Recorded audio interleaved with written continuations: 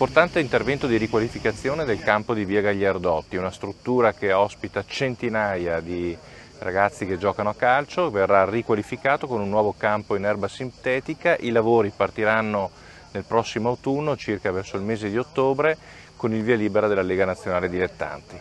Un intervento importante che permetterà di intervenire, come abbiamo fatto su altri campi sportivi come la Stanga e via Baracca che è attualmente in corso, per ridare alle strutture elementi quindi di novità, di innovazione e di riqualificazione.